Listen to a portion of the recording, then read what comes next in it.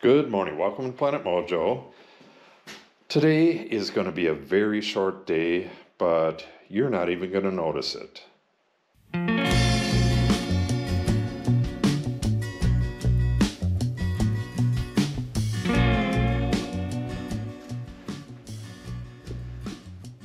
It's snowing out at the moment, and I've already been working for 5 hours today, and I have absolutely nothing done on this wall here at all. What I did this morning was get a bunch of tasks that needed to get done on the outside because it's going to be incredibly cold for the next 4 days. I don't want to even go out there if I don't have to. I'll be moving this back out there to make a cut or two for like the pipes and stuff on here. But other than that, I'm not going to do anything outside for the next 4 days. So I was out there doing all that stuff, and that included spritzing my trees and doing stuff with the horses and finding my materials over in the shed. And by the time I got done with that, I was frozen solid. I went upstairs to have lunch. I sat down, had lunch, turned on the heater, was watching YouTube, and I fell asleep. And I only fell asleep for about a half hour, 45 minutes. But when I woke up, I could see that it was snowing out. I looked over at the horses, and they had snow on their backs, except for Frankie. She was in the run-in.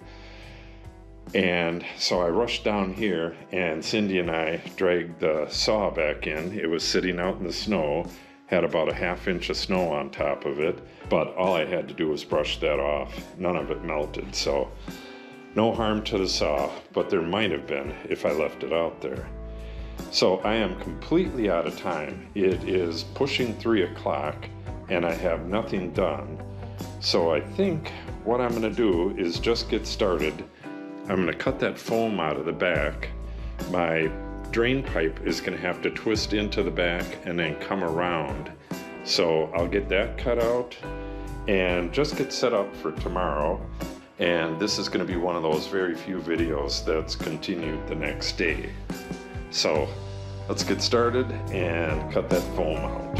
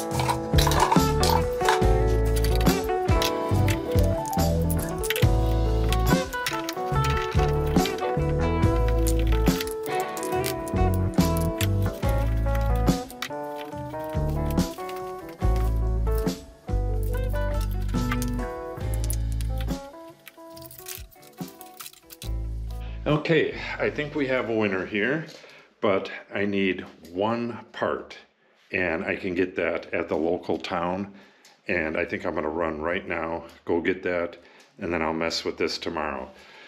What I have here, this joint right here, I have it barely on there. If I push it all the way on, this will go down to about, probably down to about 12.5. And it needs to be up at 13.5. So what I'm going to do is just cut this down, way down here, and slip a union over that. Then I can put a short chunk of pipe, the exact height that I need, and then get this up to exactly 13.5 right here. That's the critical dimension. The other dimension, I wanted it to be at least 16 inches from this edge, and it's 17, but that's with this joint pulled, most of the way out. So this will end up being about 17.5, and that's not that big of a problem. we have from 12 inches, this is where the sink will end, right at the end of the tape there. That leaves that much room for molding. So that should be just fine.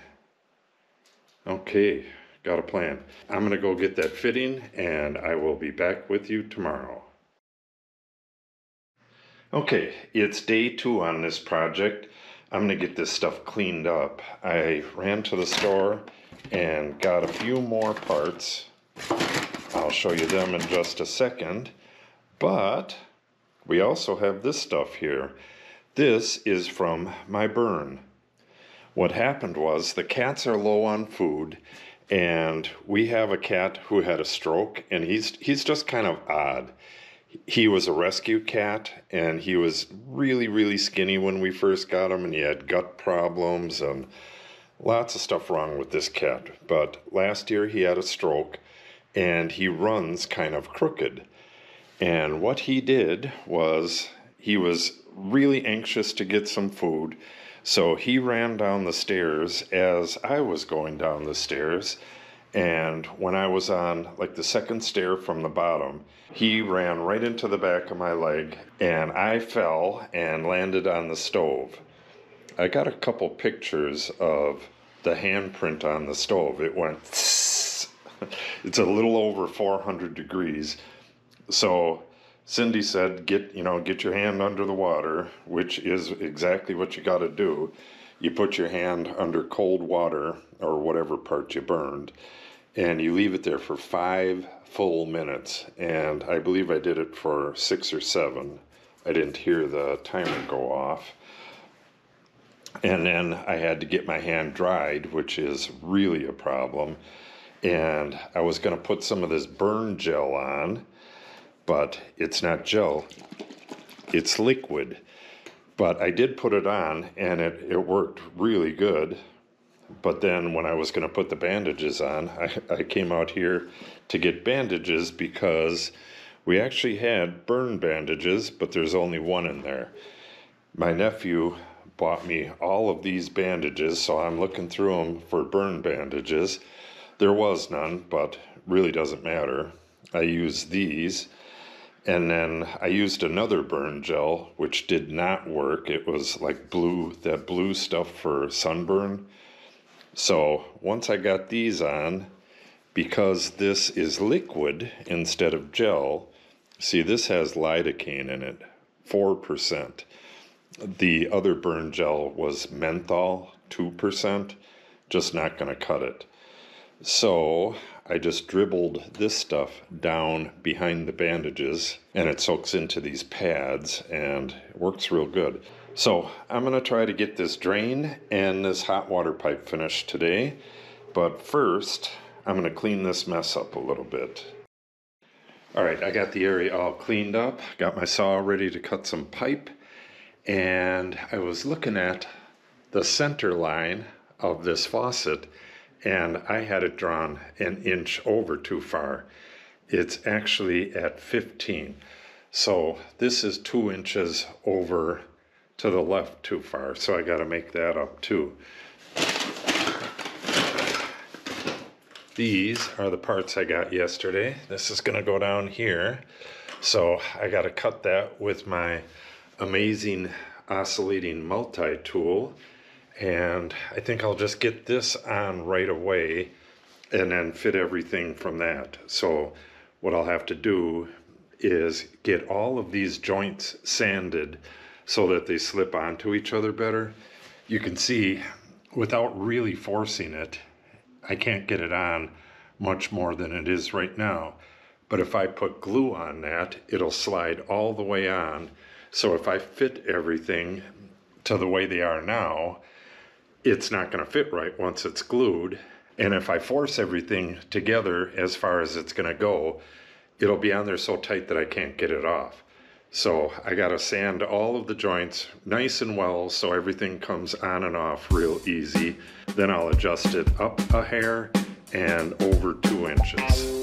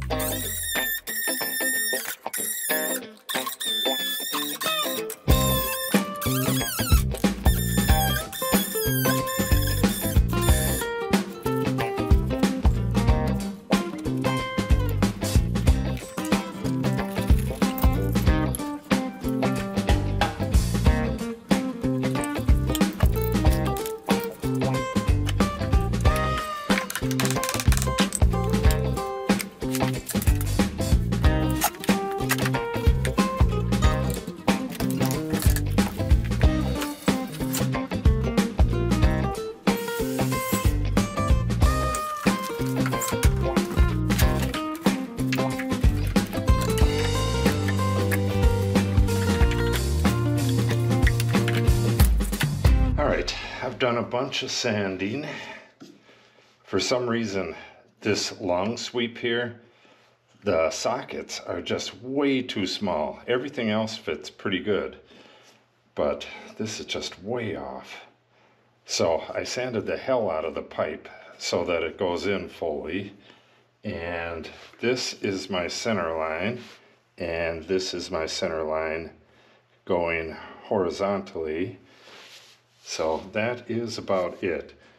Now I'm going to glue these one at a time and then fit it back to this.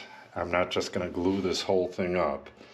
So I'm going to glue this one to this one, and then I'm going to put this one on and mark where the next one goes and work my way down, and I should have a nice centered drain.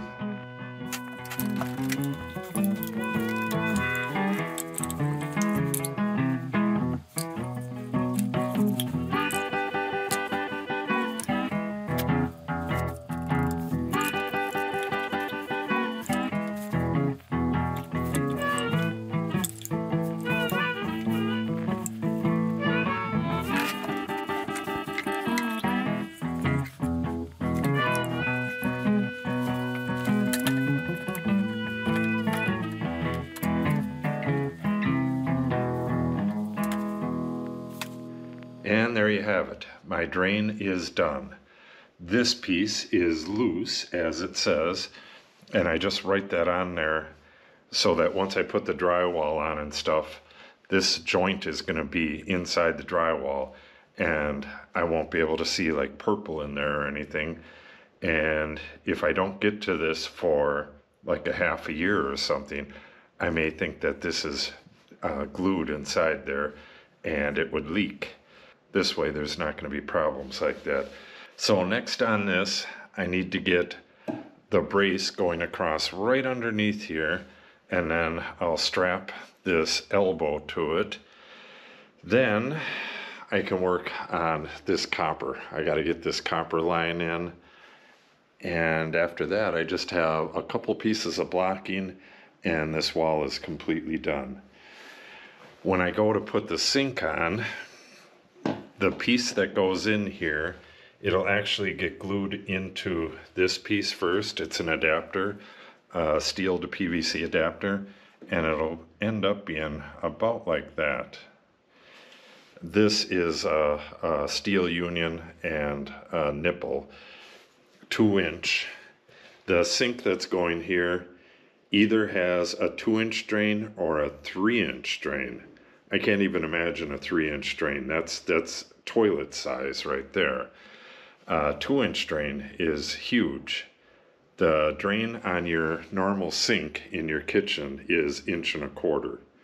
So this, if you dump a bucket of water in here, it's just gonna go straight down really quick. Okay, I'm gonna take a little break. I'm gonna turn this heater on. It is incredibly cold outside and there's no heat in here, so with the door closed it cools down in here pretty quick. And then I turn off the heater so that it doesn't interfere with the audio, and I forget about it and it gets real cold out here. So I'm gonna go do that and I'll be right back, and we'll get this copper in and we'll get that brace under here.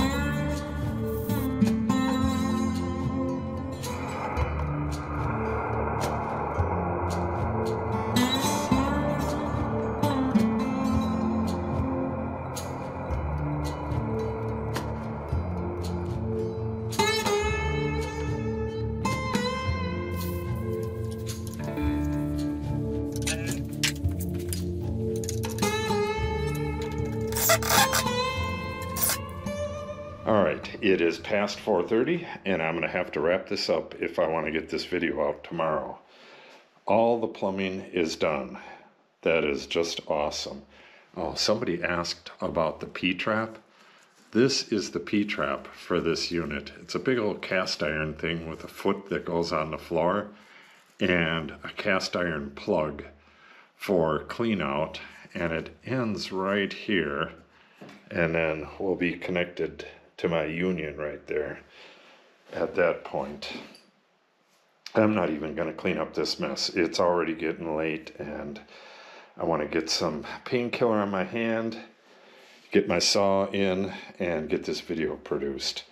So the next time I work on this, which will be tomorrow, I need a brace under that pipe. This can be drilled now. It'll just have 2 holes and go right in front of here, and then a faucet will be attached to the front of that. And then the faucet has an arm that goes up to this brace, and I can get that one in as well. Once I get them 3 pieces of wood in, this section's done. I might do a little bit down at the bottom, but then I have the blocking to do in these, and then I got to block out that electrical box.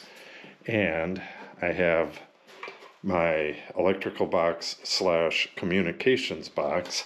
I had to modify this to make it work. When I went to Menards, they had, I'm guessing 5 or 6 different items. That's it, out of all of their electric boxes. There was no boxes full of stuff on the shelf. It was just completely bare.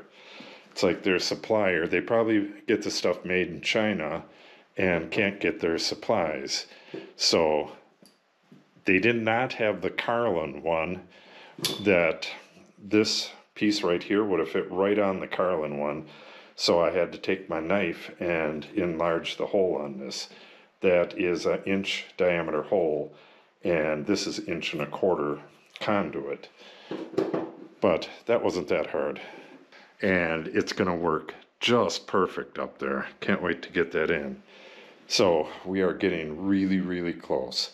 If you want to see this wrapped up, make sure you subscribe and click on the update icon. If you have any questions or comments, make sure you put them in the comment section below. And if you share the video and or give it a like, it helps the channel out greatly. Thanks for watching and have a great day.